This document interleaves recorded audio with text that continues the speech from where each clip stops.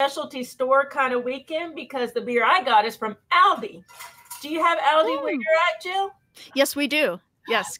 We have Trader Joe's, which, yeah, Aldi owns. Wait, so you have Trader Joe's, not Aldi's? Yeah, actually, we have both. Okay. There is an Aldi's in LA now. Yeah. Oh, wow. How cool. We don't get Aldi. I want Aldi. Aldi's, I mean. There's like 3 just in my side of town. Oh, wow. So much, yes. We have Trader Joe's started here, where I'm at, specifically in the South Bay of Los Angeles. So we have one. I've got a Trader Joe's, like several in a mile from my house. Okay. I love Aldi's. I mean, it's small, so it's not overwhelming. Trader Joe's, I went there once, and it was a little overwhelming. Yes. But Aldi's isn't overwhelming. Funnily enough, I forgot that they don't bag your groceries for you. Oh, yeah, yeah. Luckily, I brought a big purse and I bought one of their bags. So I'm sitting there, trying to put everything in my purse. And I'm like, and I bought a lot. The funny thing is, I was so excited because everything I bought just about was $3 each. I'm like, $3, $3, $3. Nice. And then when she, calls out the total, I was like, well, I guess $3 adds up. But the 6-pack of beer I bought was only $6, which is awesome. And it's really good. It's a red ale, which is one of my favorites. And it's not too hoppy like that last red ale I had. It's very just amber, just very calm and smooth. Oh, where's my camera? I can't tell where I am at. Okay. There. Oh, cool. Go. Nice. Yeah. Yeah, it's called Boot Tread, a Belgian amber ale, which is probably why it's not hoppy, which is good because I don't want anything hoppy, not when it comes to a red ale. And I had one the other night and I loved it. It was just perfect. It's like the perfect everyday beer. It's not heavy. It's probably not as many calories as, say, like a stout or something. So it's just the perfect everyday beer. And the price was great. $6 for a 6-pack. Where's my camera? Okay. Cool. I know. I'm so tiny in the corner that I can't tell where I'm at. Can y'all see? Yes. And you've gotten good at that, Lola. Linda, she taught me. I didn't know how to do it before. And it's very bubbly. I like that. It's very, very bubbly. Clear. I can see through it. Got a little bit of a head. Oh, the top came. That part came off. Okay. So a little bit of a head, about half an inch ahead, which is just perfect. Just very smooth looking. Got a lot of little bubbles. It's got a little bit of a malt smell, not too much. Perfect red ale. Nice. Perfect. It reminds me of, there's this medieval festival that we used to go to. We haven't been in a few years, but we used to go every year in Gainesville. And they have a red ale there that's made by a brewery there in Gainesville. And it's called Hogstown Red Ale. And this reminds me of it so much. So when I taste it, I feel like I'm on the stands watching the knight and the knights do their jousting. And one time I fell off of the stand because I had too many of these. I fell right off. And I was at the top. I fell right off. I was like, oopsies. So I feel like I'm watching, the knight and the queen, or the king and the queen come up, and the horses go around, and it brings me back. Cool.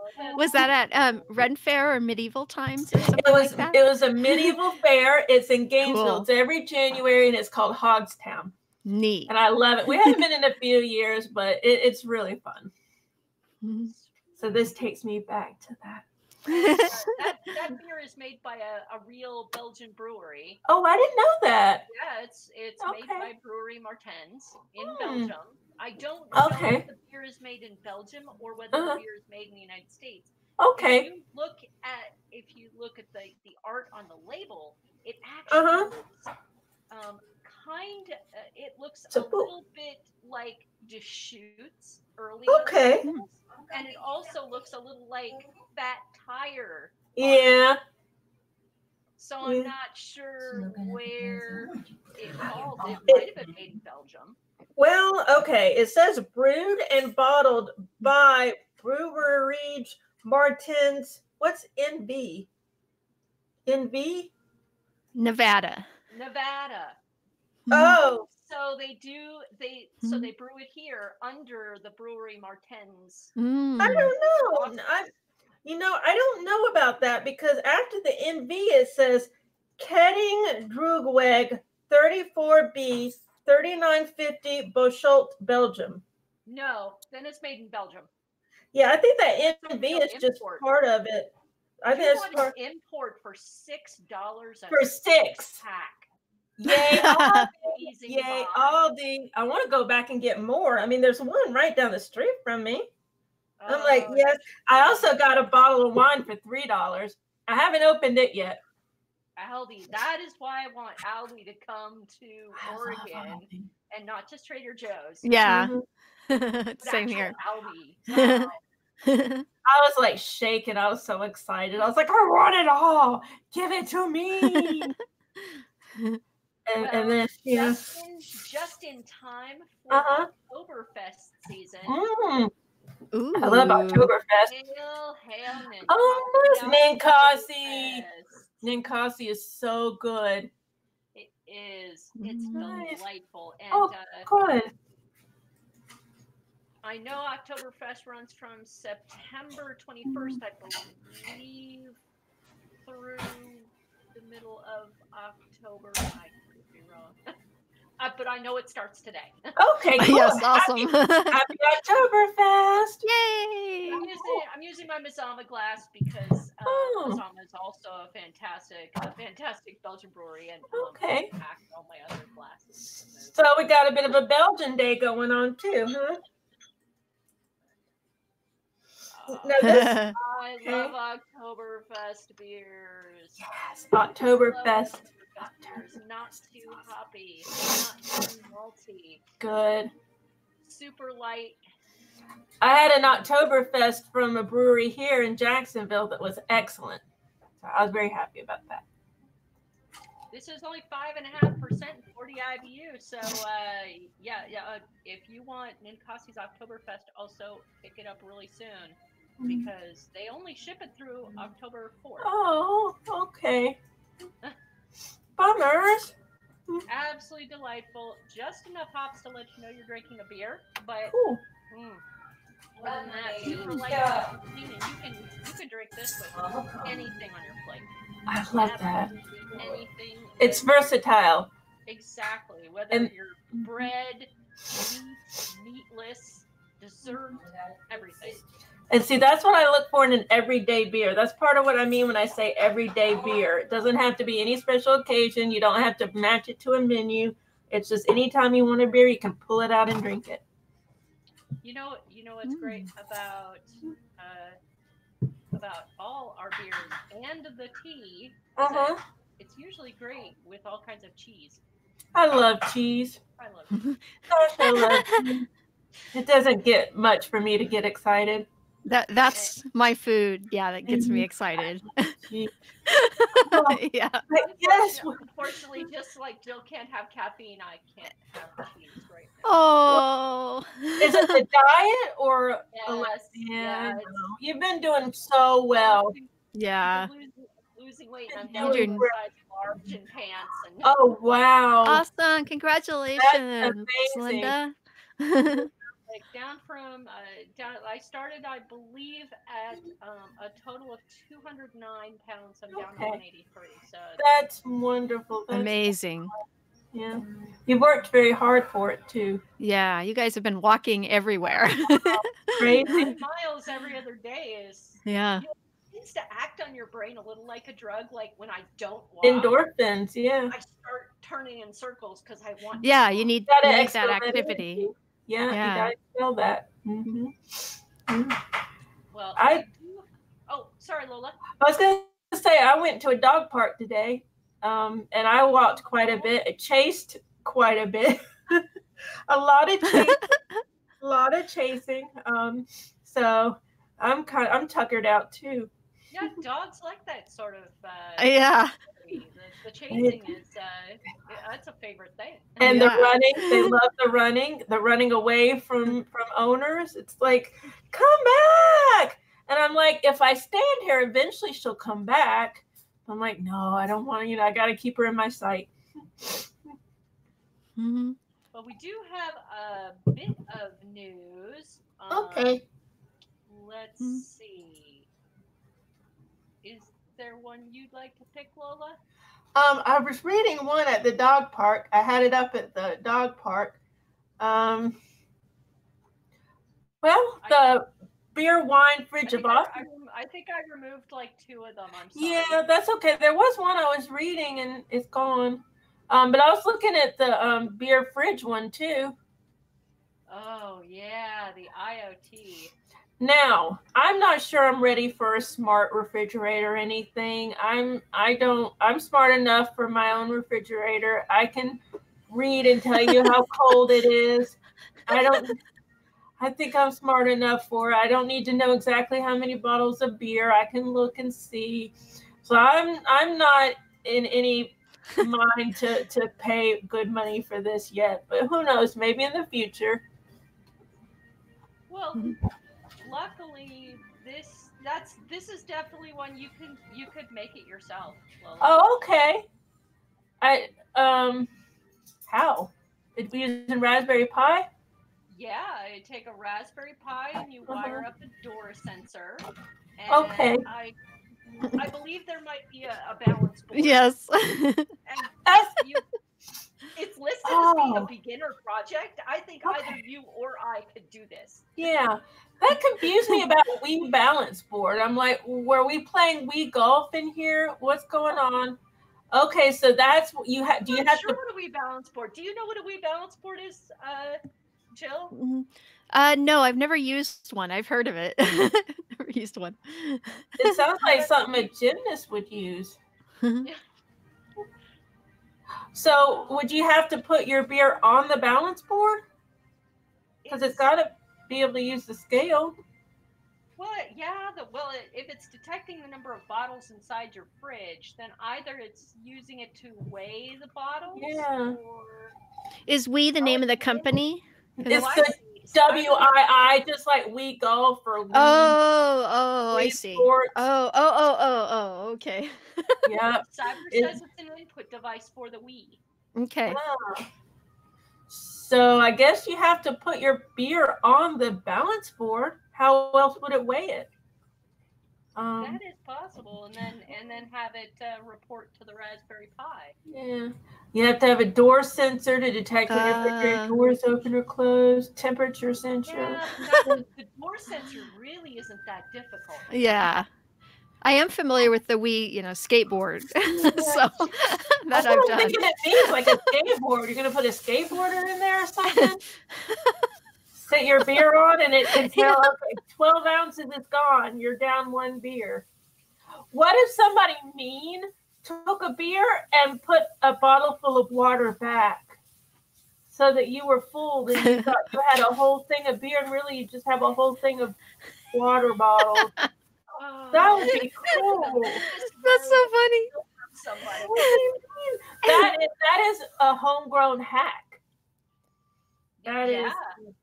That's one way to hack, to make it seem like you have more beer. Like if you have a roommate and you want to drink their beer, you can hack it by putting water in the bottles and putting them back. You won't have a roommate for long or a place to live. Yeah, it's true. I think I might like the camera idea better, where the camera actually takes photos of the fridge through the glass. That actually makes more sense. Huh? Yes.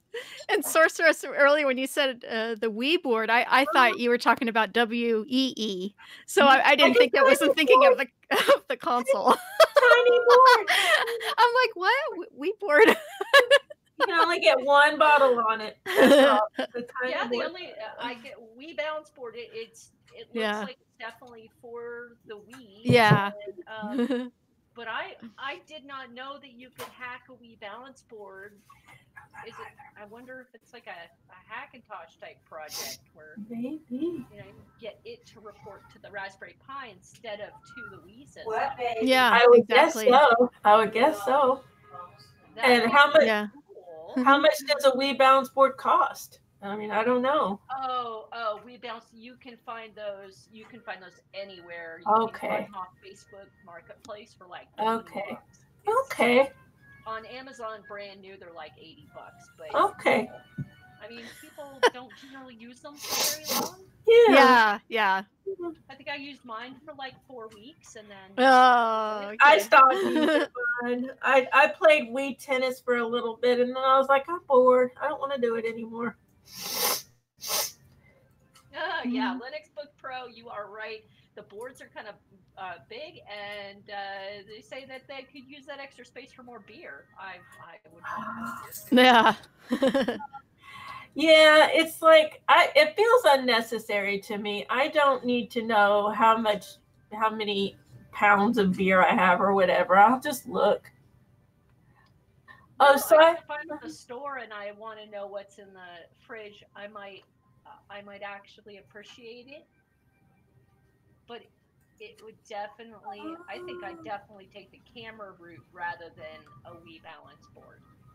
Okay. Oh, most definitely. I think have it take photos and then just program a new program to count the bottles of beer. Yeah. Yeah, I'd rather do that. There's a detection AI for that. Yeah, already for the Pi. So that's yeah. You could do what's the Connect thing where it throws all the dots, and the Connect could see could gauge the bottles, the beer bottles, and it could be like, I detect 10 beer bottles. Yeah, actually, yeah. We had an LWW. We had talked about an AI vision sensor for the camera that would detect the number of bees in a beehive. Oh, okay. To help out the colonies, and that could be used. Interesting.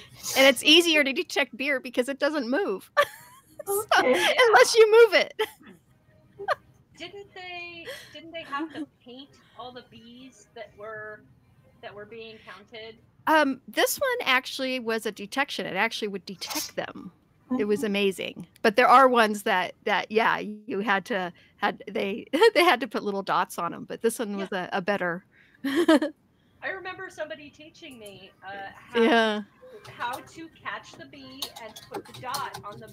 Oh, cool! Like right on top of its thorax, and I was too scared to do it myself. Oh, cool! That's awesome. Yeah. No, that would definitely make it easier for the camera. That was the issue with the project that we had covered, was that it was having a hard time with the bees depending on the size.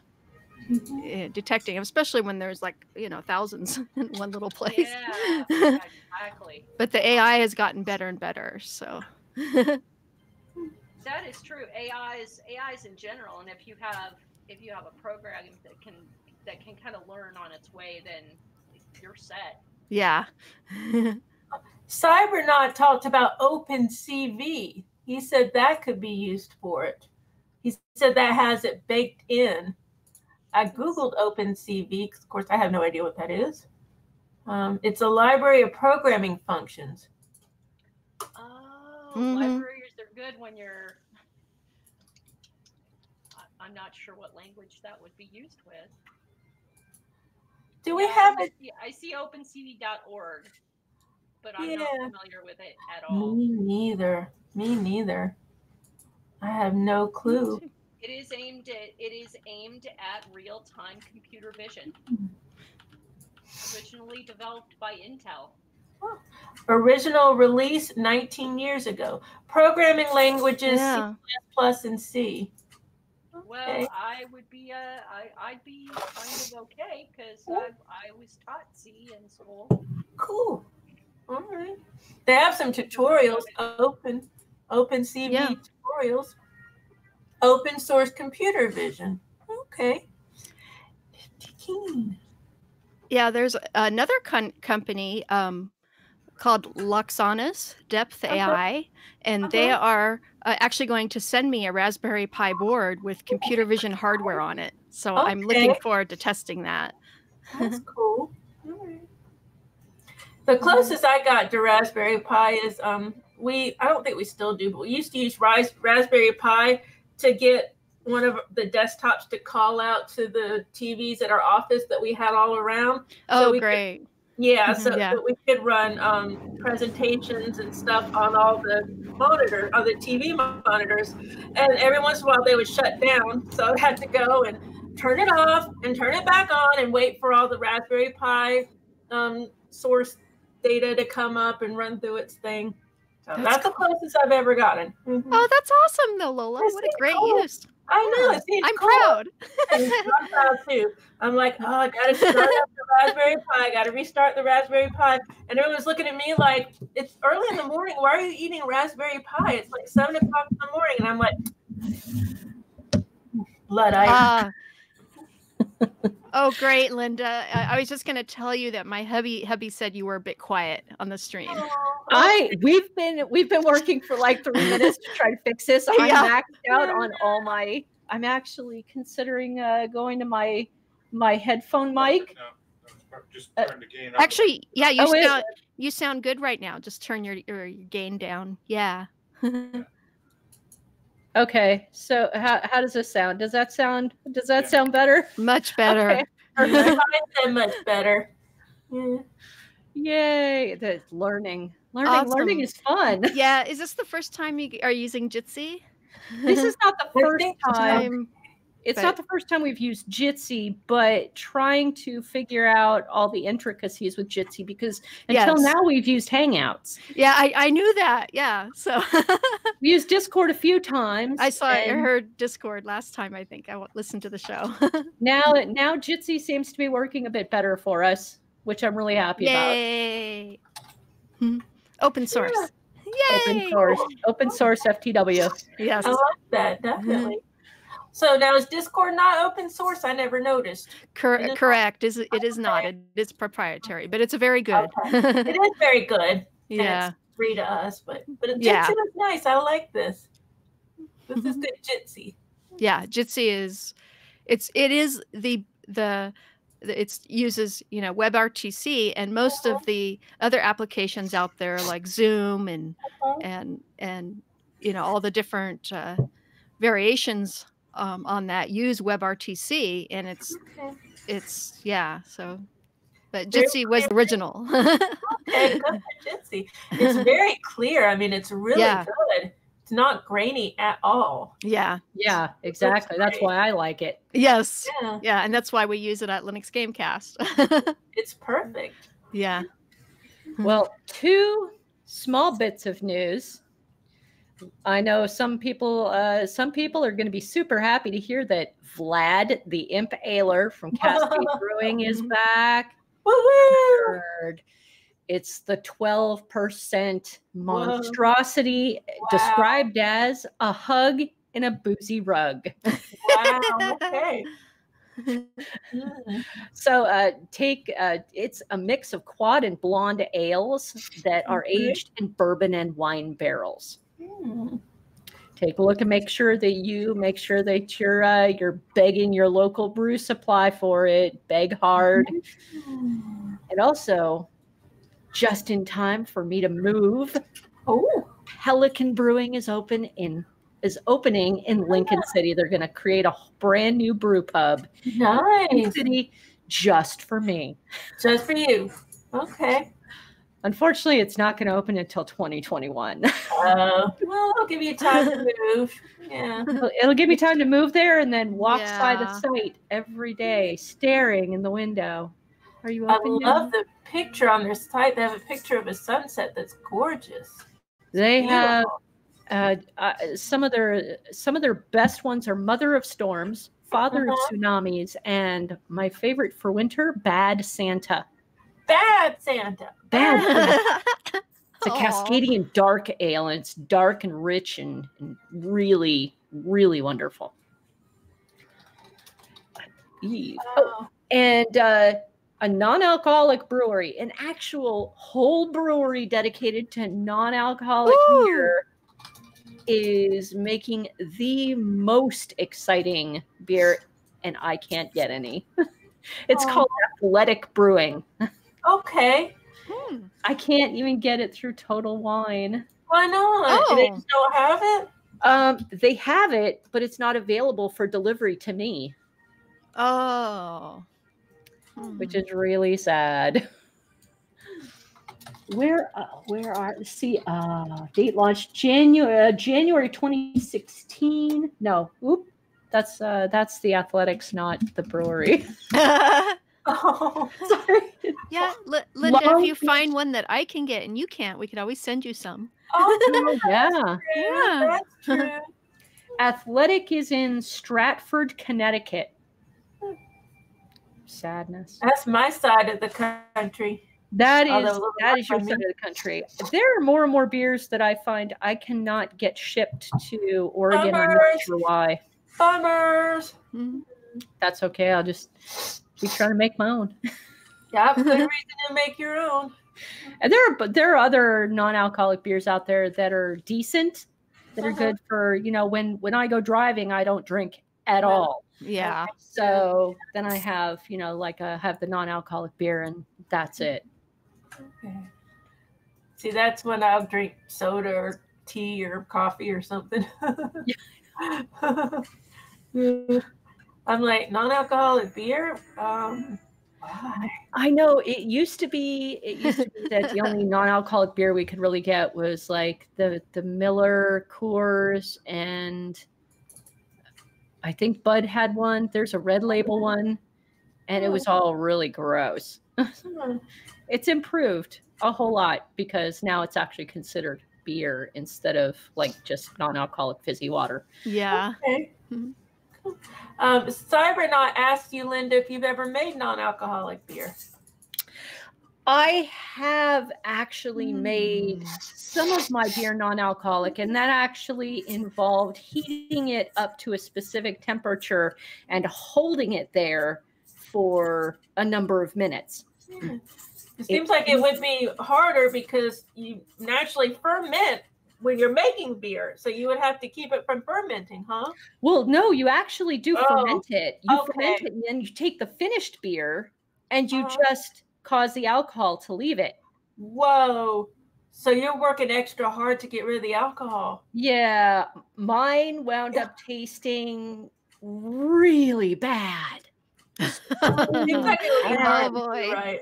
It was all hops, and I couldn't, like, the malt wasn't there anymore. And it was definitely, I'm glad I only tried a gallon of it because it was. You only tried a gallon? I only tried to make a gallon. You only made a gallon. I thought you were like, I only tried a gallon, glug, glug, glug. I don't like this glug, glug, glug, but I got to finish it.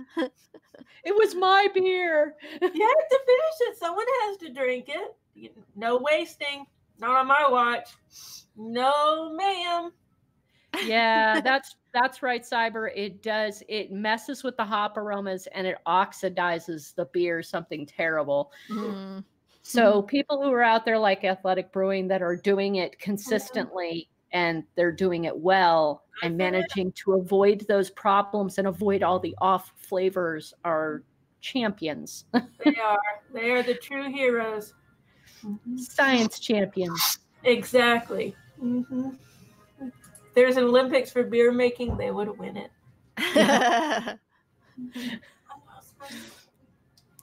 Well, we've definitely gotten through all the news.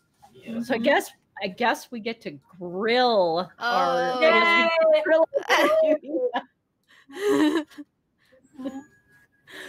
So the first question is I'm going to ask the first question because I was talking to you about the dark crystal. Yeah. And you said it makes me think of when I was 11 years old and the dark crystal inspired you to become an animator. Yes. Yeah. And part of that is, for me, it was the magic that was captured with inanimate objects, which were, of course, the puppets, and bringing them to life and how exciting that process is.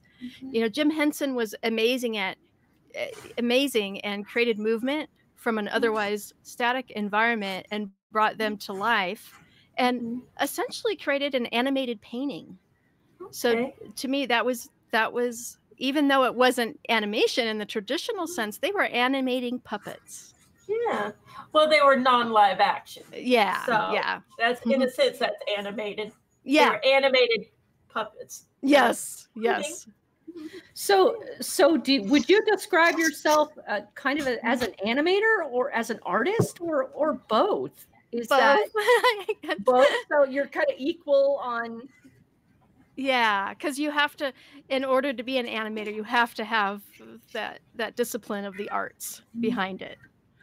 So, in fact, with my students, yeah, with my students, I have to, make sure that they have to have 4 or 5 years of an art background before they even take my animation classes. Oh, that's awesome. Okay. Yeah, they have to have a background in, life drawing and sculpting and traditional painting and, all the different art forms, because that's what the studios want to see. You have to have an artist portfolio before you start animating. So my stick drawings definitely. Now, there are some people that are, hired just for technical, things like doing, video editing or putting scenes together, but the actual animation is done by artists. How long have you been doing this? A long time. Yes. Yeah, so I actually, I put this in the notes. I'd been literally drawing and painting since before I could walk. And, I always had a dream of bringing my paintings to life. And the computer age helped me achieve that with lots of work and perseverance. And because I was at the birth of it in animation and computer graphics. So, and I knew I wanted to make my paintings come to life. And that's one of my reasons I wanted to get into computing so bad. But I love the computer anyways. I was already programming on them and building them and taking them apart. So that was just a natural way to do my animation.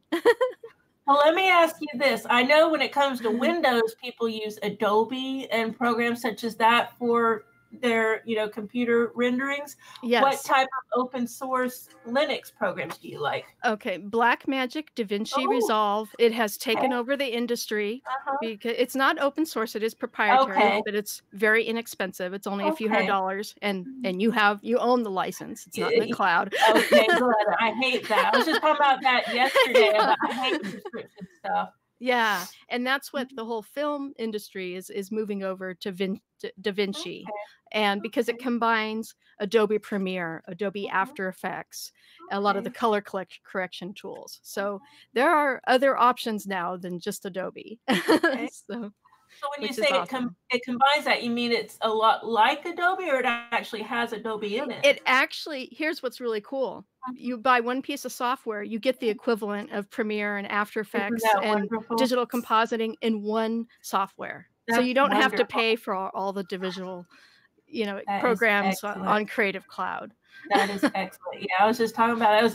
It was actually today, because my Lyft driver is a photographer, and he was talking about spending $50 a month for Creative Cloud. And I said, I used to do it. I always intended to learn to use all the programs, but I never did. I really only used it for 2 programs. And it got to the point where I couldn't justify having it anymore. So I went down to paying just for the 1 program. And then when I was done with that, I couldn't justify having it. InDesign for my book is the 1 program I had. And after I self-published my book, I was like, I don't need InDesign anymore. So I couldn't justify paying for it. So I want to find something open source, or at least, like you said, inexpensive and non-subscription based. Exactly. It's been a real issue because teaching at a local community college, because now Adobe actually wants to stop giving us a blanket license. You're kidding. Oh my God. Want to charge us per workstation, and that's ridiculous. And workstation. Yeah. Wow. And I was already moving my students over to open source anyway. So we're going to be making that transition, and I'm working hard to make sure that it happens. I think that's great. How difficult is it to learn DaVinci? Is it on par with like GIMP, or I can do GIMP. Because I can open GIMP, but I think that might be about as far as it's more. Have you used Kdenlive or I use OpenShot? Okay, so that's more in line with an intro to DaVinci. It's a video editing program. Yeah, as opposed to OpenShot is actually painting really program. simple for me to use. It's it's very intuitive. Yes. Yeah, it is. And now DaVinci is, there is a learning process to it, but if you come from using Adobe Premiere or Final Cut or any of those other programs, it's really easy to transition over because they all kind of work the same. Sad thing is I have to reteach myself. I used to use Kdenlive all the time. I used to be really good about taking the videos and chopping them up and turning them into little video bits and stuff and putting things on them. And then something happened and I just stopped doing it. And it's been probably 2 years since I did it. So I'm going to have to reteach myself all of that, which sucks. Well, once you learn Kdenlive, and it's gotten so much better, Lola. It's really stable now. They've really improved the interface. It runs a lot faster now. I love Kdenlive, but there's just some tools that I don't have in it that I need for professional work. But and that's where DaVinci comes in. Yeah, that's where DaVinci. So if you've learned Kdenlive, you can learn DaVinci. No problem. Try that. That sounds awesome. Does it work? Does it run on all Linux distros or just specific ones? It's originally intended for Red Hat, but you can run it on Debian and Ubuntu. It doesn't run quite as well on Ubuntu, but that's changing. It's I've got it running on every distro. Okay, cool. Our producer loves Kdenlive too. Yes, I love Kdenlive. It makes life a lot easier. I can use it to a certain degree. It's not. I'm a writer, not necessarily an artist. But I can use it for certain applications. Yeah. No, it's definitely Cybernaut has a question. He wants to know, how many penguins do you have in that room? It's got to be more than the 7 we can see. Oh, yes. I have actually, the last I counted, it was almost 100. So because I have a lot of penguins that are up higher that you're not seeing and that are put away. So and amazing. That started because we always want to do something unique at the Southern California Linux Expo, where we have my group. I'm the co-coordinator of Linux Chicks of Los Angeles. Awesome. And that was one way that made us unique, is we wanted something different at our booth. And so, we started collecting the penguins. So we had our army of penguins representing Linux.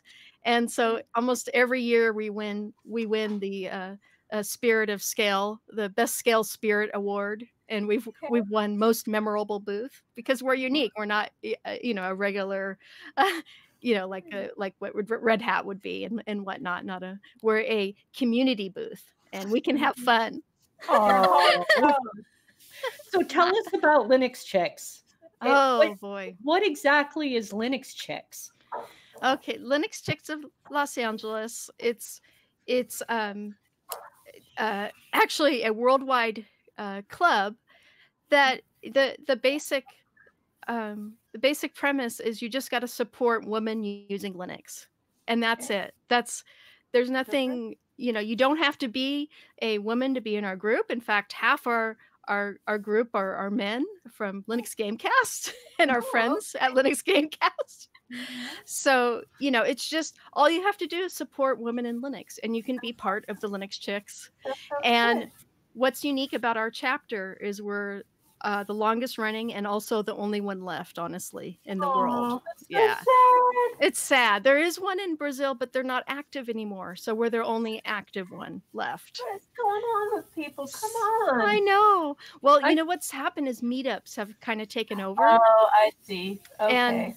But as a result, the nice thing about that is that now we're unique in that we still have Linux Install Fest. We teach, installing Linux. We have actually meetups that are workshops, installing Linux and installing Linux on the Raspberry. That would be perfect for me because I can teach myself stuff, but I much prefer to be there with somebody so I can see them do it because I'm a visual learner and I have to see people do it.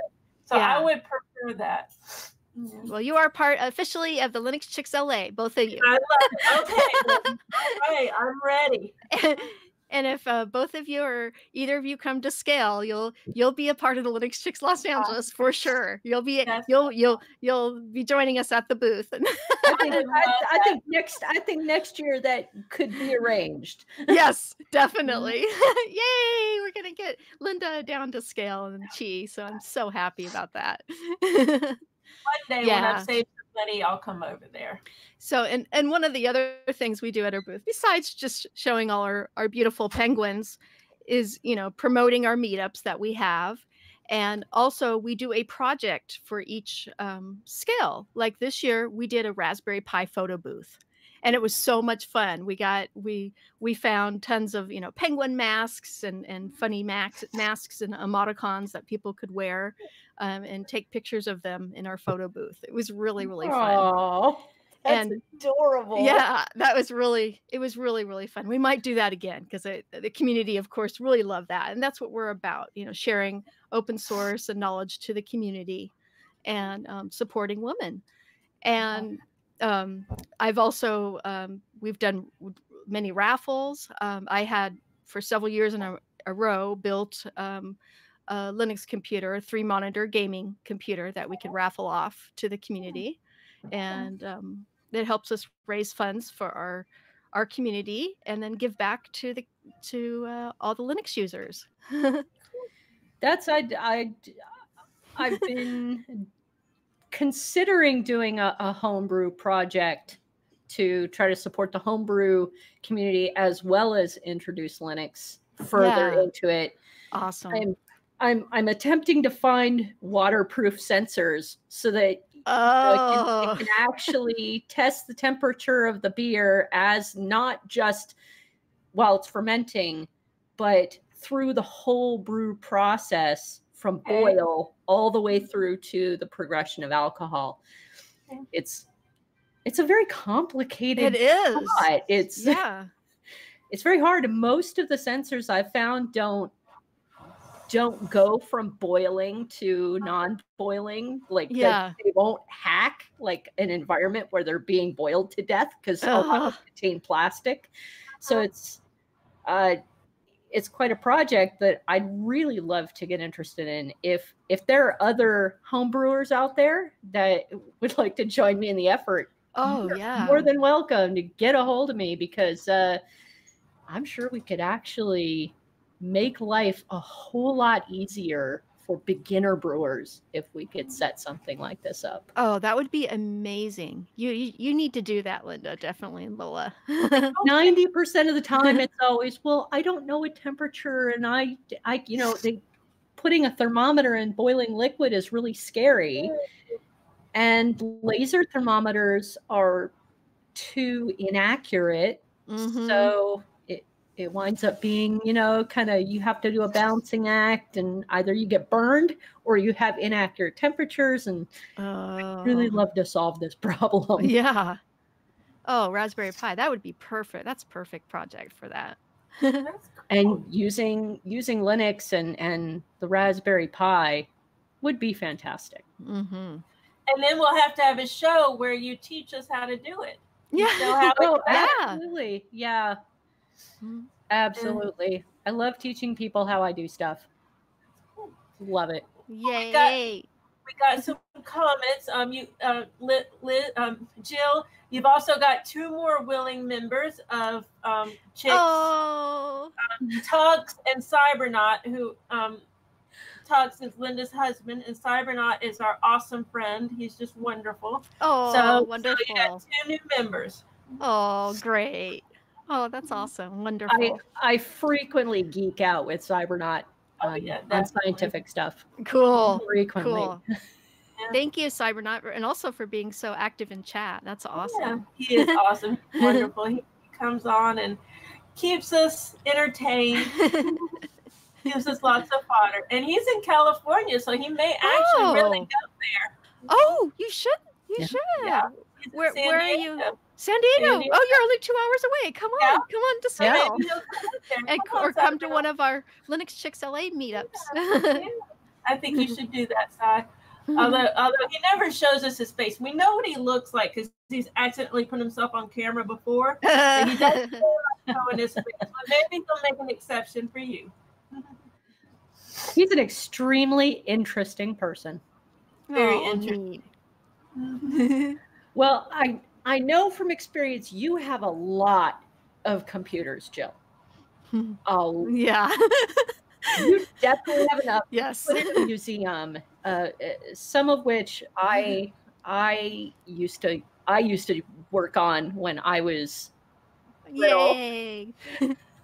Yeah. Which one is our producer would like to know which one is your absolute Oh. favorite precious computer? Oh, yeah. I had such a hard time deciding that one because they're all, I love them all for different reasons, But I would have to say the ones I get really excited about telling people about is my DEC Alpha dual processor 64-bit server from 1995. I've done lots of rendering on that. It was, my workhorse for, a lot of years. And Digital Equipment Corporation made the fastest processors ever made at the time. And we're the first to create a 64-bit processor. And then they actually made a 256-bit alpha processor. And then the company went under. So I never got a hold of a 256-bit one, but always wanted one. And, they were doing things that Intel or AMD haven't even done now, like 256-bit processors. They're getting closer to that, but they haven't created one yet. And how old is Digital Equipment's Alpha? It was just so ahead of its time.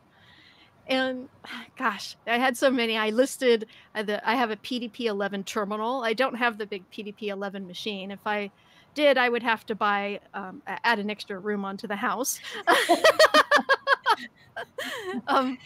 These are all my computers, and this is my extra garage for my PDP. Yes, exactly. And the computers, I'm a lot of these computers I'm talking about are behind me. I have over 100 in this room, but I have several hundred in the garage, so that I don't have space to put in this room. And I'm in the middle of actually, within the next couple of weeks, I'm going to start working on this room heavily. I'm going to be putting shelving in so I can put everything on display. It's still a work in progress. Cool. But I have my other favorite computer is my Compaq Concerto. It was one of the first tablet computers, and which ran Windows 3.1. But I got Linux on it. I worked really hard.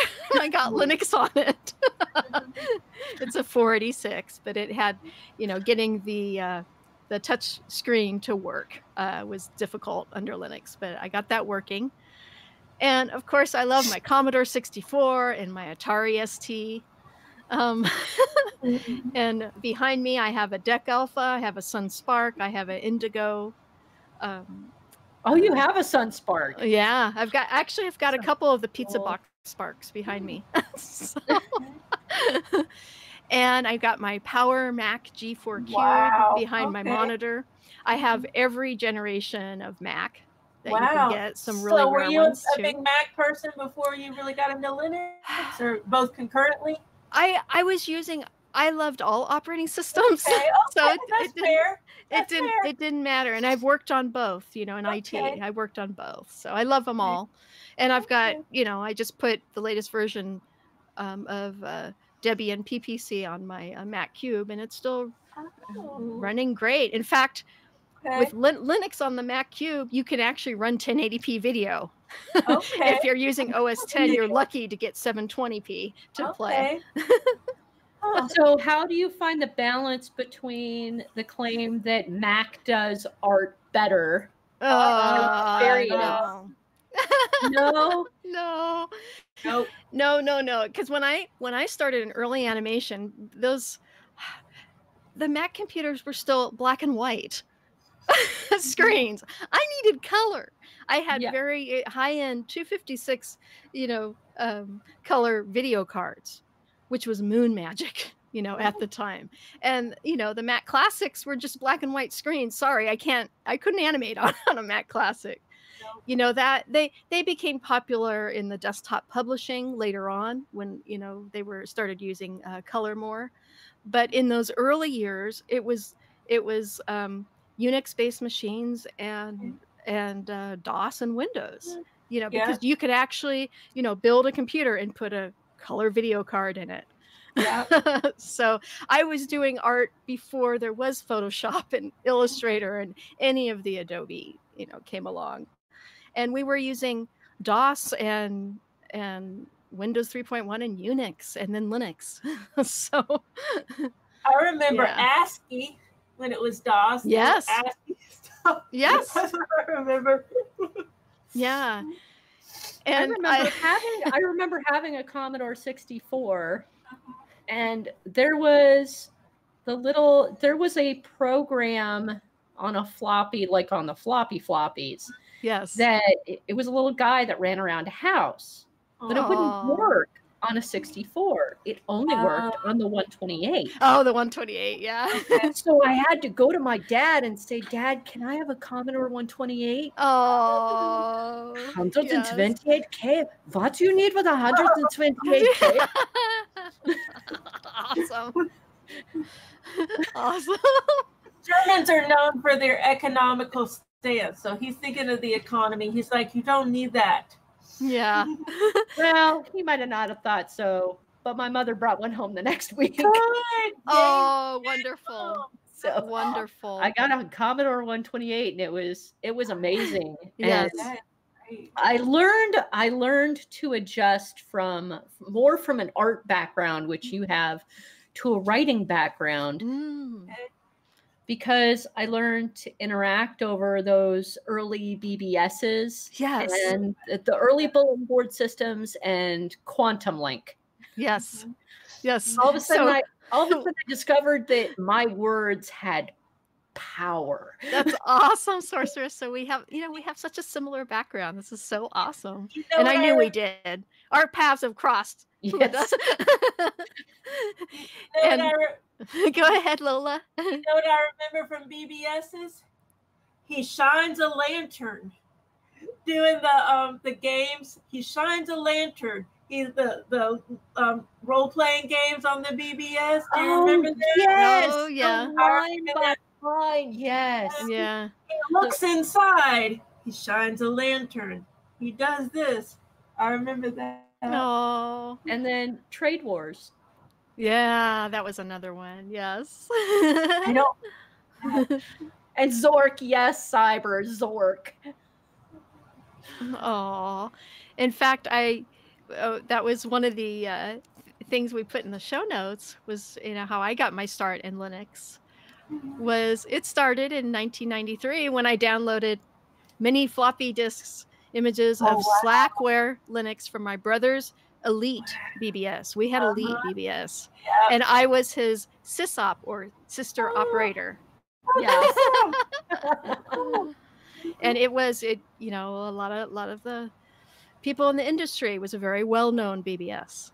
Mm-hmm. And that's because of that BBS, my brother ended up getting working directly with Bill Gates. And Wow. yeah. Yeah. Amazing. Yeah. Ooh, that's elite. All right. Yeah. No, it was truly, I mean, it was, I was sister, so I got automatic access and I was helping him with it, of course. That's But exciting. it had, how it would work is if you wanted to join the BBS, first you had to answer a list of like 20 Makes pages sense. of questions. Wow, 20 pages? And then, you know, my brother and the other users would have to research, and then they would vote whether you could be in on the board or not. It was extremely elite. Okay. Yeah, I remember Alright. working. I worked with my mom's at BBS, Avatar Online Systems, and I learned so much about programming. Yes. And my mother bought this massive system that a lot of people could jump on at the same time. Okay. And we had so many problems trying to figure out how to allow all the cards to talk to each other, because you had to have a separate card for each and every line. And if you didn't program it correctly, the cards just wouldn't spit out what they were taking in. Yeah. And for a long time we were lost. And when we finally figured it out, it was one line of code we'd forgotten to put in that literally told the cards to just transfer all the information from one card to another. Oh, wow. I felt like, wow. I should That have known. is no, that's so cool. We had a 10 node BBS. So that was unheard of, back in those days, because it was expensive and it just required it, and my parents always wondered why the phone bill was so high. No idea. Yeah, my mother rented a whole office and had a phone company come in to install all the lines. Yeah. Okay. That is awesome. Yeah. That is awesome. So cool. Then we went to one BBS con. Neat. To go figure out all the equipment and all the programming to make it work. All right. Your mom did that? Yeah, she did. She is quite the woman. It's not awesome. Yeah. My mom didn't learn how to like on Facebook. She told people I didn't learn how to like on Facebook. Yeah, cute. She did not learn how to like on Facebook, and I was like, Mom, you just click you just click the thumbs up. That's all you do. But she couldn't get it. So Linda, your mom, online. She's awesome. Yeah, online is quite a different concept for a lot of people if they have not used computers much. It's like seeing the world in a completely different fashion. Yeah. It's almost like a new language, really. Exactly. Yeah. It's very much a new language. Yeah. Yeah. And you have to have a bit of logic too, I think. You have to understand how things fit together. Yeah, how they work. How things work, yeah. Absolutely. Critical thinking. You need a lot of critical thinking. And good organization. Good organization to see how other things are organized, to see how the distro is organized and everything. And my mother, I think the reason that I expanded my knowledge of the world was because my mother was willing to take chances and learn things that she didn't know before. So I watched her do these things, and even when they went completely disastrously wrong, at least I learned that it's okay to take the chance. It's okay to go out there and learn these Put yourself new things. out there and try it. Even if you don't use them, you're still learning them. Oh, that's amazing, Linda, that you had that. That is so awesome. That background. That's awesome. You had a mother who was so supportive too. Yes. Right. And she's still supportive. She is still supportive of everything I do. That's awesome. She is super awesome. Well, I switched a little. I'm now drinking Samuel Smith's organic chocolate. That's a good one. I like that one a lot. I'm a big fan of Samuel Smith's. Yeah, that's a good one. And chocolate stout is this is partially how I avoid, slugging down 3 bars of chocolate a day. Yeah, you gotta get your chocolate. You have to have your chocolate fix. Yes. One smell of this and it's like you've been breathing in a chocolate bar. Yeah. Well, they've done studies that say, eating a little bit of chocolate every day as well as drinking wine is really good for you. I've heard that. Good for your heart. Yeah. That's true. If I had self-control around chocolate, I do that. Unfortunately, if I have that small amount of chocolate winds up into me going back to 7-Eleven and buying out an entire rack. Yeah. Yeah. I literally take pictures of stuff I don't buy to remind myself not to buy it the next time. Yes. Oh, that's awesome. You know what I used to do? I haven't done it in a long time, and I'll tell you why I don't do it as much. I got my feelings hurt. I would go to what's the name of it? Oh, I'm blanking. It's like a Bath and Body Works type place, but with natural products. Lush. Oh, you all yeah. have Lush Those up are there? great. I love Yeah. Lush. Well, they have the facials that you can buy, the little tubs, and I would buy chocolate. because I would put it on my face and I would be like, ooh, it smells good. I love their delicious. Oh, and I that's just awesome. smell it. And then one day, this little snot girl salesperson, I will never forget this. It pissed me off so much.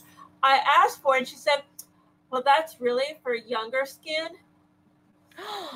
I was so pissed. That is horrible. And you know, I What a froze horrible up. thing to say. That was horrible. I hope she got fired. I really do. I hope she got fired. I was so Yeah, pissed. It's But supposed to make I your skin better, make it seem even younger. I mean, what the It heck? doesn't matter. I'm getting it because it smells like chocolate. So I wouldn't Yeah. eat chocolate. That's the reason I'm getting it. And I froze. And I'm mad at myself because I froze and I just left. I Of should have. course. Inside, I was seething and I was furious, but I froze and I left. And I didn't get it again. Lola, don't feel bad because Aw. you know what? 9 times out of 10, I absolutely hate confrontation. 9 times out of 10, when I'm faced with the same situation, I will do the same thing. Yeah. Yeah. It's probably not a good reaction, but I do it because I Aw. hate being confronted. And Lola, it's so, and you don't even, to me, you don't even look your age, and you have beautiful skin. What the heck?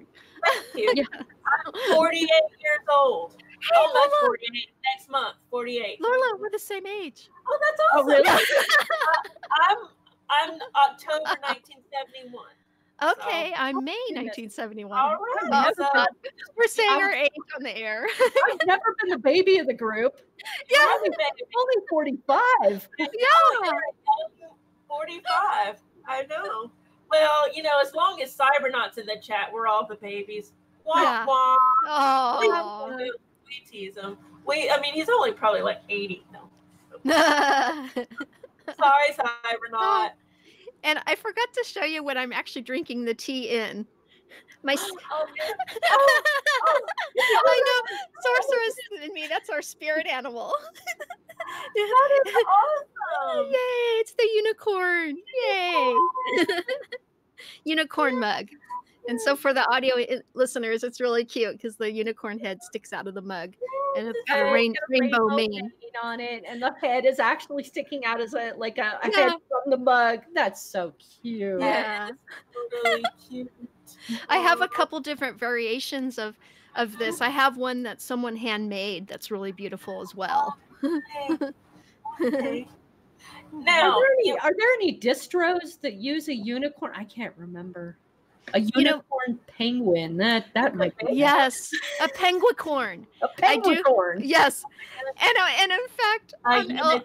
during our pre-show on LWW, I was telling everyone it's so hard to find.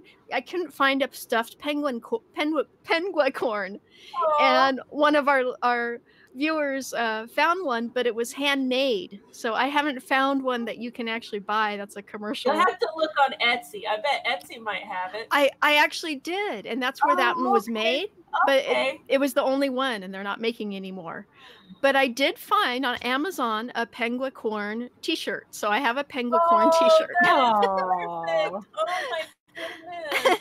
I might actually go out and find a penguin stuffed animal and a unicorn stuffed animal and just combine them. Yeah, just make your own.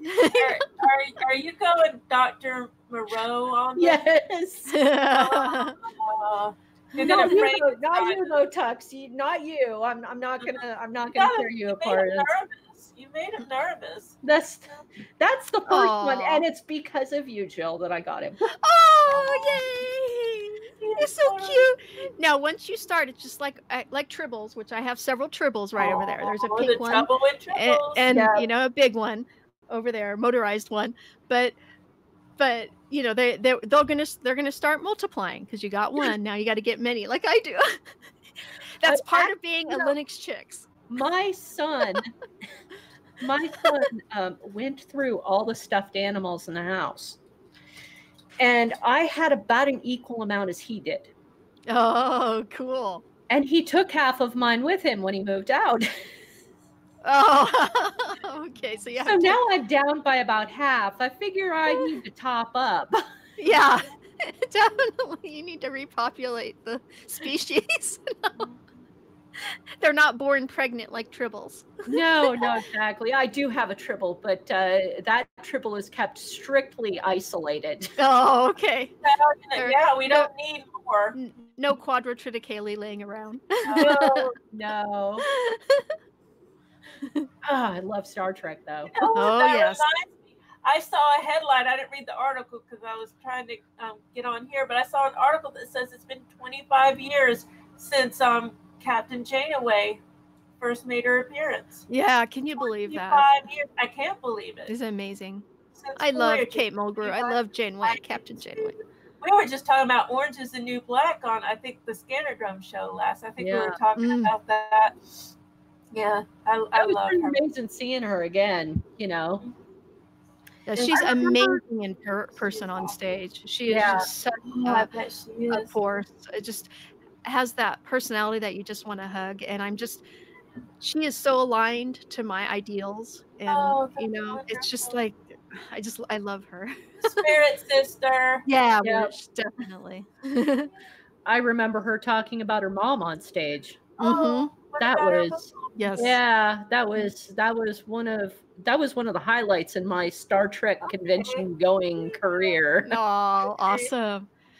And that's yet another thing, Linda. So that we have crossed at conventions.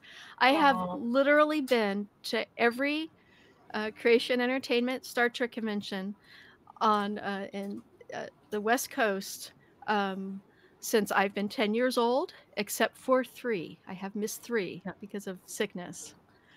I was the original Creation Entertainment convention I went to hired me because I had gotten out of the Navy and I was still qualified to hold an active weapon as a bodyguard. Oh, wonderful. Cool. So they hired me for that purpose because there were a few actors that were getting messages. Yes. And all I had to do was just walk around with them and just make sure that, you know, they were okay. Oh, we're going to have to talk about that in depth sometime because I've worked for Creation Entertainment myself. In fact, I started literally when I was 10 years old, just asking them if they needed help with setting up. Awesome. And then I started working with them, helping them set up and break down and doing tech work. And then I worked with Dr. Ben very closely because he was the technical director at Creation. And we actually had opened a Star Trek store. It was the very first in history Star Trek store in '92. Yeah. Awesome. And I have some wonderful pictures from that. But that was amazing, and it was great because we sold a lot of merchandise from Creation, but we sold other Star Trek merchandise, you know, from other vendors as well. Oh yeah. And it was amazing. It was an amazing time. That was when it was Next Gen was at its height. And we get, you know, people flying from around the world to come to our store. Yeah. Because we were the first. So it was very, very cool. And Star Trek was so inspirational to my entrance into science. Yes. Like every time I watched a show, I had to go look something up or read something or find something out, and it was fantastic for that. Yeah. Yes. Same here, science, and for me also animation and special effects. And Shay and I are going back and watching the original series again. Oh, wonderful. And wonderful. We were talking about that, how yes, we can recognize the dated look of it, but we're not there yet. We're still not to the point where we have a starship that we can go out into space with. So to us, it's still a goal. Yeah. So it's not dated in that sense. Nope. Definitely not. We have not surpassed it. Although I'm really hoping that our real starships look a little less like styrofoam. Yeah, yes. Cardboard. Yes, definitely. Yeah, Gene Roddenberry, that vision of That man was so Awesome. incredible. It's eternal. It's the human condition. It's what our future should be, what we should be progressing towards. And I'm so excited about the new Picard series. I just can't wait. Yeah. You know what? I was thinking about this the other day. I was actually angry when they came out with CBS All Access and was putting Star Trek on that. Yeah. Because to me, The Next Generation, I used to watch that on my 19-inch black and white TV. I had no furniture, so I'd lay on the carpet in front of the TV with the rabbit ears and watch it in black and white. Same here. That's, to me, Star Trek should be accessible to everyone. Exactly. And I'm so angry that put it on a streaming service. I know. It's like two-sided. You want to support them, but it upsets me too, because especially a lot of the Star Trek fans are older generation now, and they don't have access to this. They're not going to do that. No, and that's it is a shame, but at the same time, I like what the going on, being internet only provides, because they can do simultaneous Star Trek shows, and so there is that advantage. But yeah, it's really sad because see, I think about this too. If I'd known when they first started this, if I'd known that they were going to make a dozen shows, then I probably would have signed up for it, because I can justify paying $6 or whatever a month for a dozen shows. Yeah. But it was just Discovery. I'm like, I'm not going to pay that much for one show. Not when I've already got Netflix and Amazon and all this stuff. Exactly. Yeah. But now they're coming out with all these shows, and I'm like, well, that might be worth it. But at this point, I'm like, I can't afford another. The cable companies are going to get us somehow, right? Even though we've cut the cord, and I have too. You're still being nickeled and dimed with all these services. Exactly. I mean, I used to be a proponent of, a la carte, pay for what you want. But that was before I realized that it was going to be $12 for each thing, and you're going to want 10 different things. Yeah. Well, I don't mind that they continued on and started making other shows. I'm even kind of over the timeline shift. Yeah. I understand. Mm-hmm. That took some doing. My problem with CBS is that they went after the little guy. Yeah. They went after the fans. I was pissed about that. And I decided right then, you're not getting $1 of my money as long as you're still going after the videos. The fan videos, right? Yeah, that still pisses me off. Star Trek continues. The new voyage is incredible. I took all the money that I would have given CBS for 2 years, and I gave it to a fan show. Yeah, we gave ours. The same here, Linda. We gave ours to Star Trek Continues. Good. Yeah, exactly. And if these new shows do happen to show up on Amazon, I will buy them off Amazon.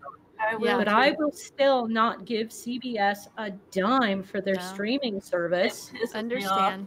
Until they either apologize or they stop going after these tiny little fan things that couldn't possibly. And they're mostly hobby. Most of them don't charge money. Yeah. You're not paying them. They're not profiting off of it. No. They're continuing the legacy that Roddenberry wanted for people. That Roddenberry wanted people to look ahead into the future and imagine what the future of the human race could be. Yeah. I fully agree, Linda. It's such a hard. It's so hard because at the same time you want to be able to watch Star Trek, but you don't want to. Yeah, exactly. If it comes on Amazon, I will pay for the seasons. Yeah. But I won't pay. I won't be paying CBS for their streaming service, even if I miss other stuff that I really want. Yeah. No, understand. And I've been going through these debates. Taking it off of Netflix means that I have to go back and figure out where I own it. All the Star Trek. I can't live without Star Trek. I know. I gotta have it. Well, you could go across the border to Canada and watch it on Netflix. Oh, really? Yes, it's only available in Canada.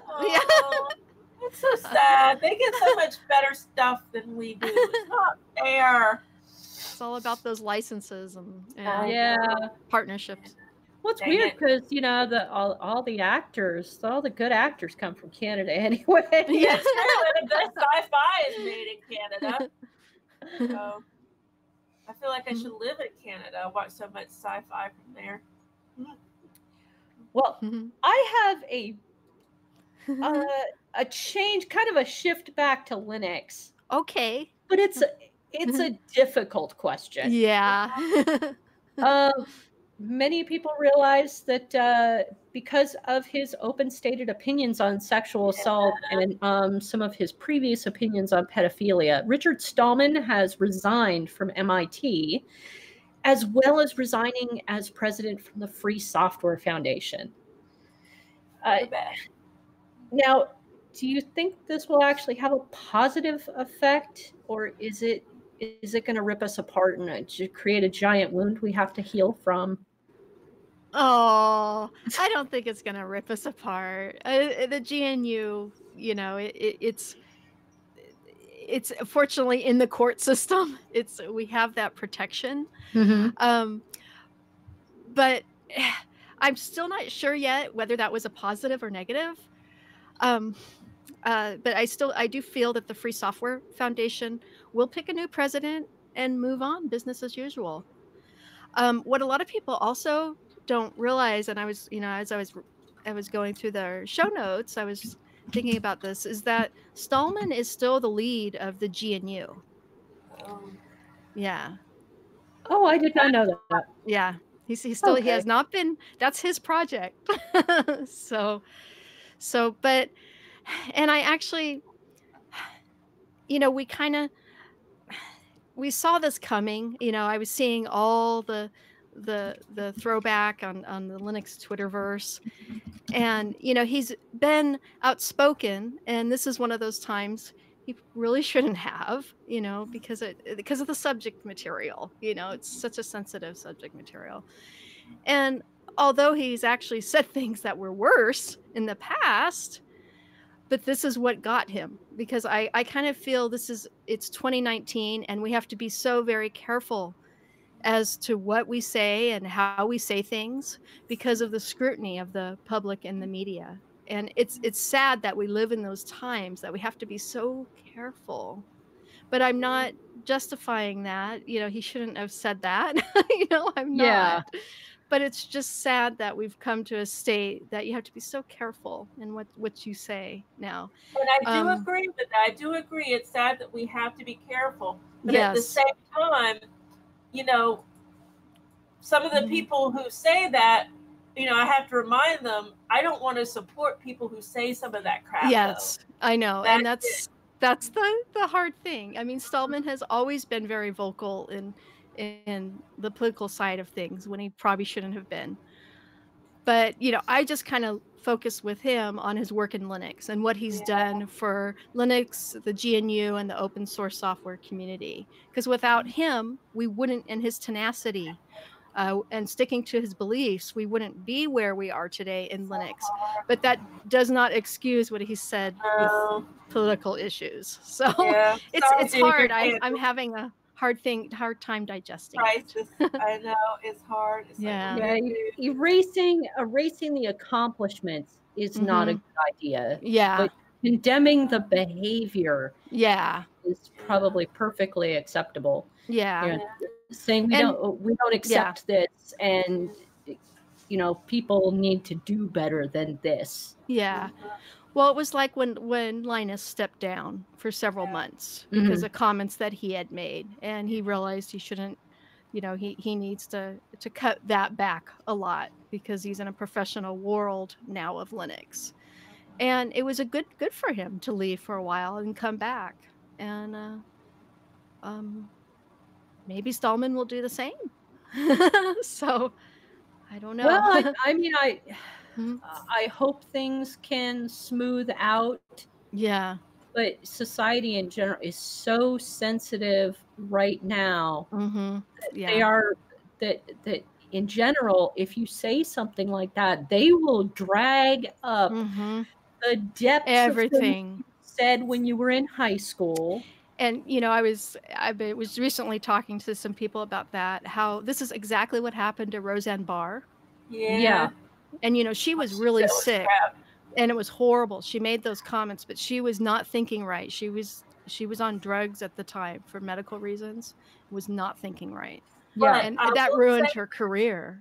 Now, I will say this though. So, some people said the same thing about Mel Gibson when he went on his racist tirade. They said, well, he was strong.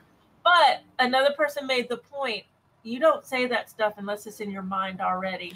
Yeah, there is some of that. But I know with Roseanne, she had very serious bouts of depression. She was just interviewed recently about that, how she doesn't even remember half of that. So it's like, but it doesn't excuse that those were said. What but, do you? I mean, if you, it's a tightrope. It's a tightrope because you feel for people with mental issues. You really do. But at what point do you have to say, you're still saying stuff I can't get behind?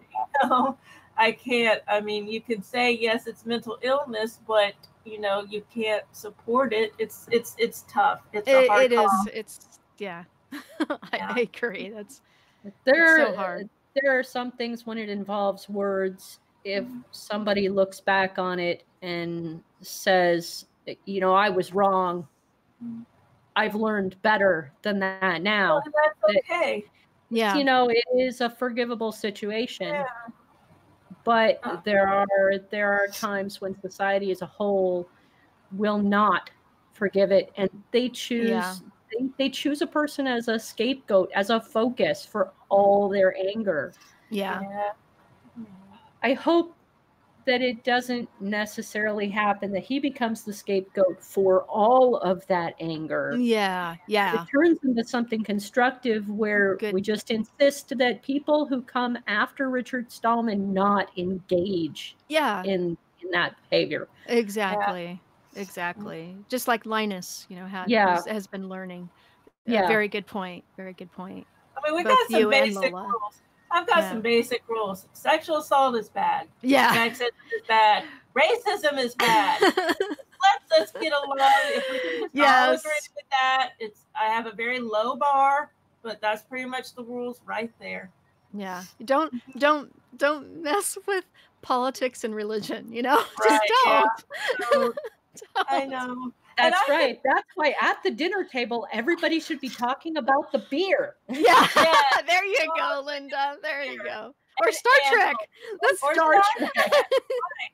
And I also learned the hard way not to assume that just because I have one thing in common with someone, I'm going to have other stuff. Yeah. So just because they love Star Trek doesn't mean we're going to agree on everything. Yes, so that's why I tend not to talk about politics. I don't assume someone is on the same wavelength as me. Now, if we don't necessarily have to agree on everything to be friends either. No. I definitely don't agree with everything with you, Lola. No. Definitely one of my best friends in the whole world. And likewise. And we have discussions, and sometimes we have different views of things, and that's okay. We don't have to agree.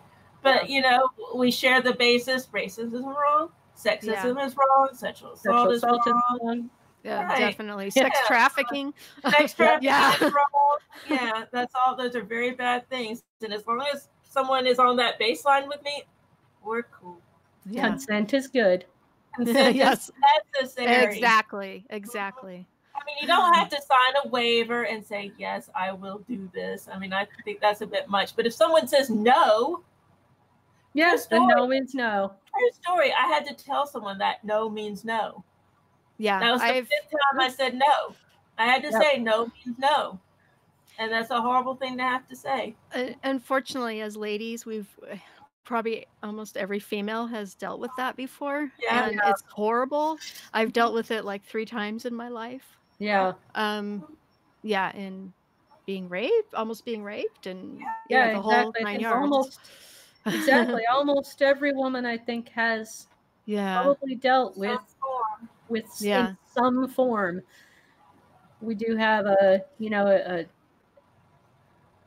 commonality of experience there. Mm-hmm. Yeah. Yes. And definitely. I keep hoping the next generation won't have to experience it. Yes. Exactly. Exactly. I don't think it's going to go away, but hopefully people will be more aware. There's more awareness, and that's one of the Yes. differences. When we were kids, you know, and I growing up in the 70s, you know, people Mhm. didn't talk about it. It was Yeah. quiet, you know. Mhm. Exactly, Linux Book Pro, as Bill and Ted once said, be Be excellent. excellent. to to Be each other. excellent to each other. I love Be it. excellent. Exactly. That is a fantastic thought. Yeah, Yeah. thank Yeah. you. That's awesome. You know, it's also fantastic.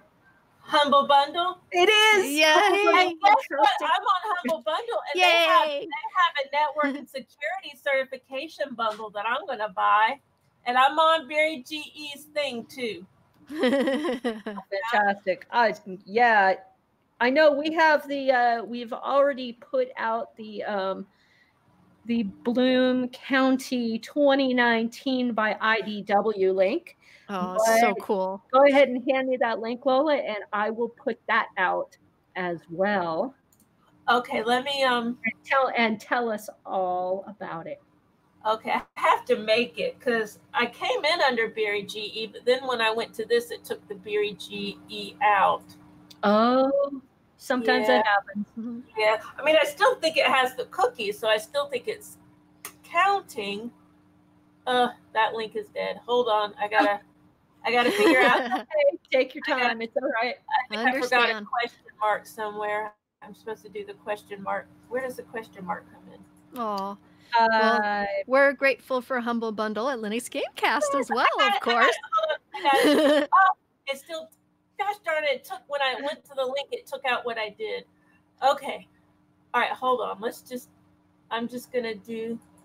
Oh no! It did. It has it. It has the Beery G. Okay. Hold on. I'm gonna put it in the Twitch thingamahoochie boom booms. Cool. Got it in the Twitch. excellent. I'll put I'll it tell in you- our.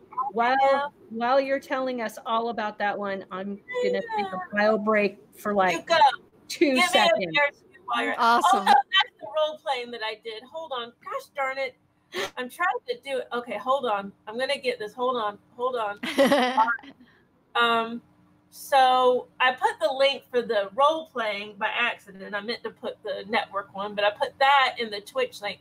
So if you go to that and then you do the 8 bundles on the left, it'll show you all the bundles, and one of them is a network and security. And as long as you go in under the Very Good link, it's supposed to keep a cookie on there for like a few weeks or something. So you'll be supporting us. So let's see if I can do this and get the Very Good on here. Hold on. It's awesome. Yeah. And then I'll read out what's on here. Let's see if. All right, I'm going to put this link in the Twitch. Can Cybernaut or Linux Book Pro or somebody tell me if this is the right way to do the link? I think it is, or did I forget? I think that's right. Anywho, so I'm going to read what's on this. I always just go ahead and get the full one because you can, pay $1 and you get a few, pay $8 and you get a few more, pay $15 and you get them all. So I always do that because you might as well. It's a lot of Windows stuff, which kind of goes a little bit against what we're talking about. But if you're professional in tech, it's good to have because with a lot of businesses, they still use Windows. So it's a Windows Server 16 study guide, practice test. Neat. Yeah. A+ complete review guide, a lot of CompTIA, Security Plus review guide, Network Plus review guide from CompTIA, CCNA routing and switching complete study guide, AWS certified SysOps administrator, networking, associate cloud engineer study guide, Oracle, more Oracle. Awesome. There's Linux there. Oh, so you get a little bit of everything. Yeah. $15. Between this and Boing Boing, I've got so much learning material. It's awesome.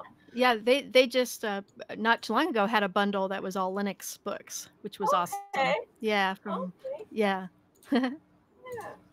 All right, I'm gonna do the $15. I'm trying to do it right now. My credit card is giving cash back if I use PayPal. Yeah, Humble Bundle. I love Humble Bundle. I love Humble And Bundle. Yes.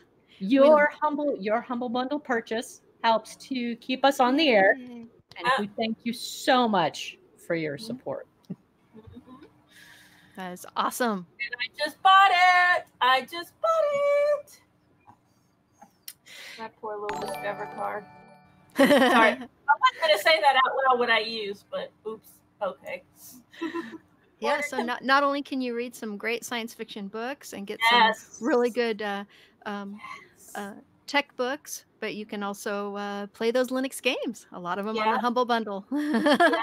I just got, they had a bundle for Bane book BAN, Bane sci-fi books, and I've been reading one of those. I got that bundle. Oh, cool. It's so exciting. It just makes me so happy. Yeah. I was And really happy when they started doing the science fiction books. That was cool. It's so awesome. I'm like, let's see what other bundles we got. Game developer, Mhm. Python, RPGs. That's so exciting to me. It's so exciting to me. Well, I'm going to ask you to tell us a little bit about Linux Gamecast because I not only do I help support Linux Gamecast, I found so many good games through them. Yay! They have all kinds of reviews and everything. Can you tell us more about Linux Gamecast, what Linux Gamecast does? Okay, so we could start from the beginning. It was the very first network to stream. Well, it was at one time just the first show, Linux Gamecast Weekly, which is actually on right now. As we're recording this. You can catch the VOD later.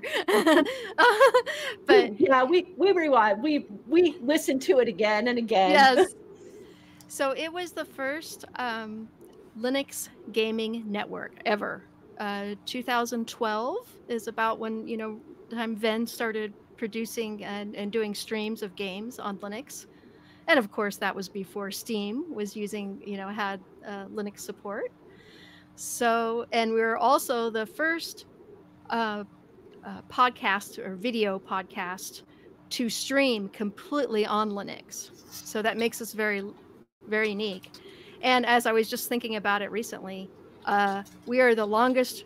Linux Gamecast Weekly is the longest continual running show on Linux on the internet right now. Oh, wow.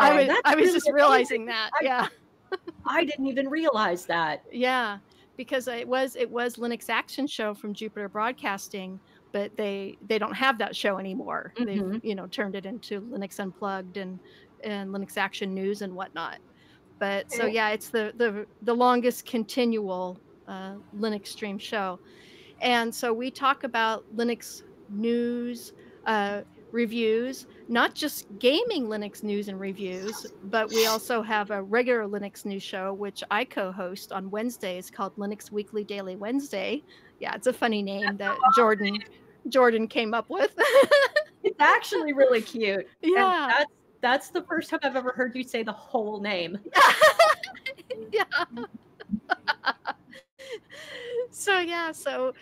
But it started because of Linux and gaming on Linux, and Venn had that vision, no one's doing this, and so let's do this. And Venn Stone is the producer and the creator of Linux Gamecast, and so he started the Linux Gamecast Weekly, which is the big Saturday show, and then several game streams, and then he started doing LWDW.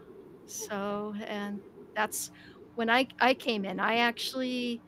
It had been going on several years before I came co-host, and it was originally the co-host. It was Venn Stone, Pedro Mateus, and Matthew Commendon of Lutris. So I literally replaced Matthew. So, but there was a year hiatus in there. Mm-hmm. Well, I know Matthew actually came down and had a beer with us. And yes. I was so happy he came to visit you guys. He is a very interesting person. Yes. With lots of experience in getting it to work. Yeah. Yeah. Through Lutris. He is amazing. And I actually would have started with the show a lot earlier. In fact, several years earlier, but I couldn't at the time because I was taking care of caretaking parents and whatnot. But also I was ready for a change because I've been teaching for 30 years, computer animation and motion graphics, and as well as doing freelance computer animation, which I have, one of the reasons I have lots of computers because I have my render farm. But yeah, it was I needed a change, and I wanted to come back to learn all about podcasting and get involved because I have a lot of broadcasting experience as well under radio. So I did not know that. yeah, I did a show for 16 years. It started at the college radio station, and it grew from there. And then I got syndicated in Europe and whatnot. So That's awesome. What was it yeah. about? Oh, well, actually it was music, krautrock, early electronic music, Tangerine Dream, Kraftwerk, all the yeah, and I actually, had one of the very first electronic music websites back in the early 90s at the birth of the web. And I got the artists sending me their music to play on my show. And several of the musicians contacted me and said, we want to run your show on our network in Germany. And so I had to snail mail cassette tapes. Yeah. Oh, wow. over the Germany. This is before the internet. So this was late 80s, early 90s, actually up through 2000. And so, but I've also had interned at several radio stations here in Los Angeles. So I had a background in radio and helped start the student station at our community college and the one I work at. That's cool. And have you ever thought about doing a podcast of your own? Yes. Yeah, I have. But I wanted to become part of Linux Gamecast so bad because they were gaming in Linux. And I knew that was the two things that I love come together. So, and I knew, when I would listen to Ven's show, they sounded so good. And I really appreciated that coming from, broadcasting and the radio background. And just the subject matter, Linux and gaming, and how opening and inviting Linux Gamecast was, and that he would, Ven and Jordan and Pedro would interact with the community, and I could go into chat and talk to them, and we'd stay up till 2 and 3 in the morning talking Linux and computer hardware and building computers. And so that's kind of how it started. Ven asked me to come on, and I was very honored, and it's been an incredible ride ever since. It's been awesome. That's fantastic. And we always enjoy listening to you. Always. Oh, thank you so much. And you are, Chi and Linda, and I've been saying Chi because that's what Sandman told me. Oh, Sandy Altamegas, who worked with Shay on Root Gamer. So excuse me if I've said your name wrong this whole time because I asked Sandy and he said Chi. So I've been saying Chi. Yeah, good. He has good Chi. Mm-hmm. Okay. It's actually Che, but okay. You guys never said anything when I would say Chi, so I didn't know, and I apologize for that. But you get to blame Sandy. Okay. But anyway, so Linda and Shay are huge contributors to Linux Gamecast and have been our patrons for a very long time, and we love them. They're friends. They've been big supporters. Chi, who came from Root Gamer, that was one of the very first Linux gaming journalist websites that Linux Gamecast used to use for their material. So you guys have been part of our family for a very long time. And I had discovered both of you on Google Plus. Oh, I'm sad Google Plus was gone. I was thinking about that last night. Looking through everything, and I went, I feel like I'm missing something. Oh yeah, Google. I haven't found a replacement for it, but at least I can talk to somebody. At least I can talk to people who have, who have an interest in the Linux world, and people who I have, a wonderful connection with. And this is one of my outlets. It's great. Yeah. Oh, and that's how I found Very Good Entertainment. And you guys, Google Plus, because that's where originally our Linux Gamecast community was. And now we're, of course, all over Twitters. And that's how everyone, that's how everyone can contact me. Go ahead, Lola. I'm sorry. Oh, that's okay. I was going to say, we signed up for MeWe, and I've been bad about not going there. I don't think I can handle anymore. I've got Twitter and Facebook, and I think that's fine. No, understand. I'm also the community organizer for Linux Gamecast, so I'm very active on Twitter and all the Linux communities and all the developers and the CEOs of the different companies. And whenever we do our show, I tweet it out to every developer, whether it's small and big, or every Linux topic. I always at the people that we talk about, so they can find out, about us covering them on the show. And it's actually really rewarding to have the small developers get really excited. Oh my gosh, you covered my project. So directly interact with you. Exactly. And it was like a recent one, he retweeted my tweet, and he goes, wow, I know my project has made it when I've gotten covered by a Linux podcast. And see, it means something to them. Yeah. And it makes me feel good, because we cover the big, the Red Hats and the IBMs and the Debians, and we cover the small developers of little projects on GitHub and GitLab and Raspberry Pi projects. So it feels the same way for breweries. And whenever you guys, I've had a few very small brewers get extremely excited that we covered their beer. Yeah. So same thing. You're unique, because you guys are doing covering the different breweries and different types of alcohol and whatnot. But there's no other podcast that's like you, that's doing like a journalistic style. So you're unique in that space. Okay. I have yet to see. Well, I've seen YouTube. I've seen YouTubers with women doing beer, but okay. I have yet to see a whole lot of podcasts with women in our space. Weekly basis, or biweekly, Well, speaking about games, if our fans are into games, keep watching our Twitch channel, because we're actually going to start playing a brewery game. Oh, wonderful! We're gonna, even though it's not technically a Linux game, we will be playing it on Solus through Steam. It's called Brewer. Okay. So right now, Che, the producer, Che, and I will be switching off, and we'll be seeing who makes the better brewer. Cool. And Jill, Cybernaut, our friend, he said if you're ever at the University of San Diego, to hit him up. Oh, cool. Okay, I'm in San Diego a couple times a year. Oh, all right. Yeah.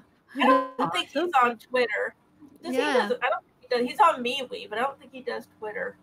Oh, okay. And you can find me on Twitter at Jill_LinuxGirl. Okay, cool. Yeah. Awesome. Lola, where can we find you? At Lola Lariscy, Lariscy. That's where I'm most active. Awesome. You can find me at L Tepler on Twitter. You can also find me as Sorceress Zero. I'm pretty picky about Facebook, but I will talk to everybody on Twitter. I will talk about any topic where my family and coworkers are, so yeah. I tend to be pretty locked down on Facebook. That's a thing, dogs and cats, and that's about it. Yeah, and if you want to send a question to any of us here on Beery Good Entertainment, you can check out at Beery GE. That's BEERYGE on Twitter, and we're also on MeWe. Yeah, we're also on Twitch. So make sure you keep an eye out on that Twitch channel. And an RSS podcast feeder everywhere. That's right. Yeah. This podcast feed are everywhere. We Yeah, we push it through SoundCloud, but you Yeah. can get it on any feed you like. I'm using my favorite podcaster. That's how I listen to very good entertainment. Which one do you use? I like Podcast Addict. Okay, I've never heard of that one. Yeah. I have to try that one. There are a couple of podcasts. I don't want to badmouth my my podcast app. Uh-oh. It's not working for me anymore. Oh. Yeah. So I'm gonna have to try some different podcast apps. Yeah, Podcast Addict and Podcast Go. Those are kind of the two I go back and forth on because they have a timer and they support, that's when I'm mostly listening to most of the podcasts is at night, and I want it to turn off like in an hour or so I'm not going to sleep to all the voices. Oh, yeah. Well, Because I sleep better without the voices, but I want to hear their shows, and then when I get tired, then they're we usually listen to our podcasts while I'm cooking dinner down in the garage. So we cast it to the TV to play through the TV. As I know, because you guys show us whenever we're live. You guys are awesome. Lola, they always the paste in chat our show when it goes live on their TV. They're watching it on their TV in the garage. It's awesome. That's cool. Okay. While we're cooking chicken and burning.